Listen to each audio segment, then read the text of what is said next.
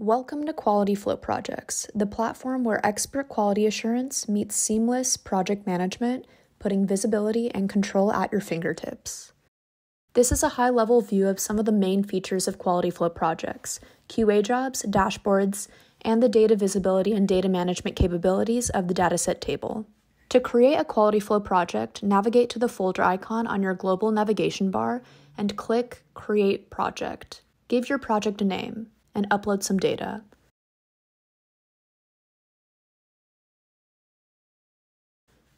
The first thing to notice is the dataset table.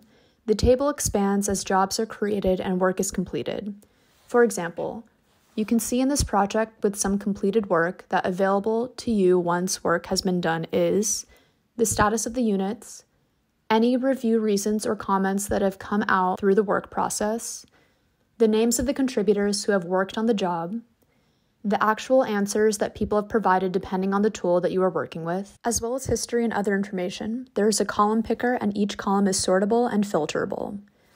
Above the dataset table, you'll see an overall raw progress banner, and this is where you can keep an eye on how your project is progressing at a glance. The next tab across is the job canvas, and this is where you create your jobs.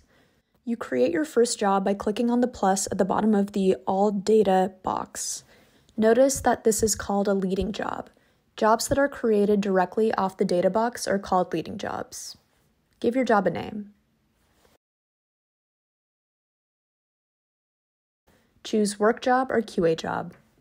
Normally, you'll be choosing a work job as your first job.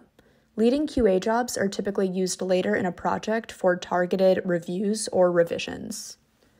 Choose Start from Scratch or use a template. The design page will look familiar from ADaP jobs. Add your data, design your job, and preview as usual.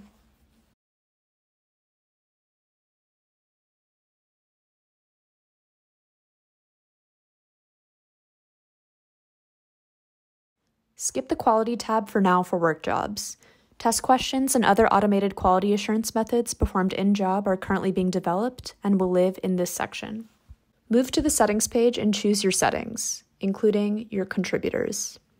Details on the Settings page can be found in the Customer Success documentation and will be described in another video. Click Start Data Routing and take note of some of the settings that cannot be changed after you have done this. Now, the job is in a paused state, meaning that it is ready to have data loaded into it, but it won't be available to contributors until you click Run Job. Head back now to the dataset table to add your units to the job. At this point, you'll usually just be selecting all and sending all of your units to the first work job. You can also use the data group feature to further sort and categorize your data, as we'll see later. And you can also select units to be prioritized. Back over on the jobs canvas now, and the next thing to be aware is of the plus sign at the bottom of the work job. This plus sign allows you to create a copy of the work job and can be used for quality assurance manual review. Click here and you'll notice that this is called a following job. Following QA jobs form a loop with leading work jobs. Work and feedback can be sent back to the original contributors by people working in the QA jobs, and quality jobs also collect detailed metrics which are reported in the contributor and quality dashboards, as we'll see in a minute. Give your job a name, and over on the design page, you'll notice that it's already a copy of the work job. If you hit preview, you can see that using the default settings, QA also comes with a reject button and a free text box for feedback. However, there are other settings that you can use in quality assurance, and these are configured on the Quality tab in the Quality Assurance jobs. The default setting that we just saw did not allow the QA contributors to modify judgments. They would only be given an accept or reject. We will review the other possible settings later in the video. With your quality settings chosen, head over to your Settings tab. Check your settings and start data routing. Head back to your jobs canvas to decide how much work you want to QA. I'm going to choose 10%. This will send a random 10% per contributor to the job to be reviewed. Now you're ready to run both of these jobs and they'll be available to be worked on by contributors. Once some work has been completed in your project dashboards would start populating. Starting with the productivity dashboard, this dashboard is separated into two parts. At the top, you will have the progress section, which shows you the state of completion of each of your jobs. In the bottom half, you will see the throughput section that shows you how much work is getting done and how quickly. This dashboard includes filters which allow you to zero in on various state ranges or time slot your jobs.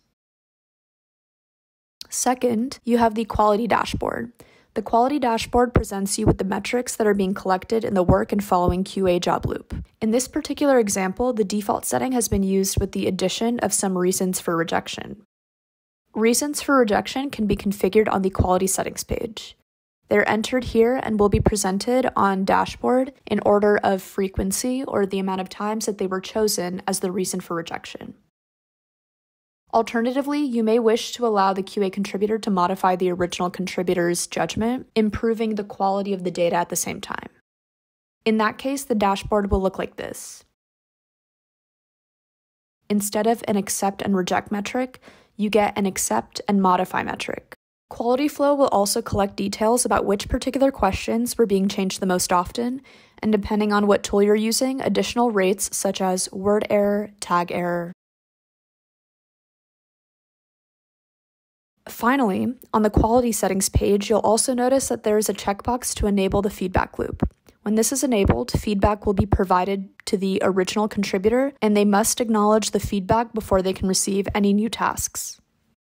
Activity in the feedback loop is captured on the feedback dashboard. Here you can see that one of the feedbacks has been disputed, and as the job owner, you can click into this dispute, view the original contributor and the result of QA along with the feedback, and make your final decision. On the contributor dashboard, all of the productivity and quality information is rolled up and presented by contributor. Scrolling to the bottom of the dashboard, you can also monitor your QA checker's behavior with a view to understand consistency within the QA process.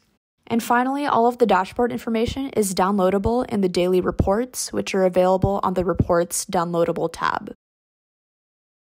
Once some units have been through the work QA cycle, you may wish to perform rework or other targeted reviews, or add some annotations or evaluations to certain units. In a Quality Flow project, you can create additional jobs within the same project. Either create a new job directly from the data box, as we saw before, or for reviews, you can copy an existing job like this.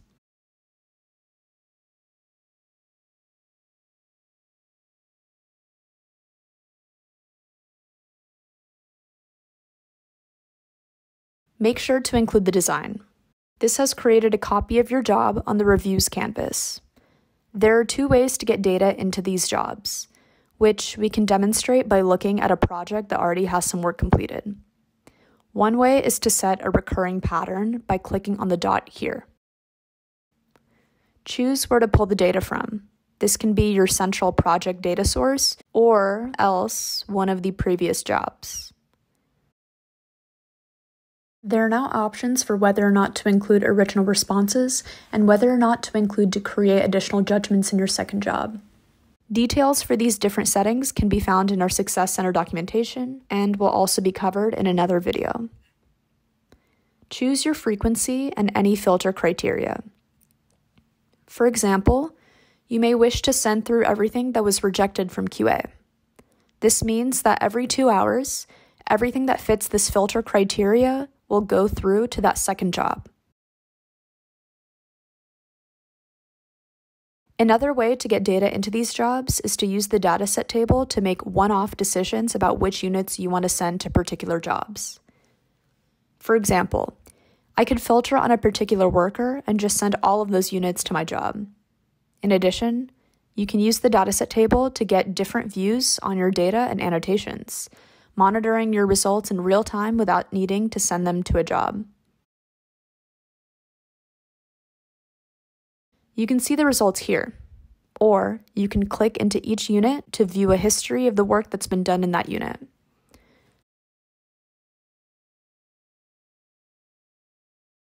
You can select some units and create a data group.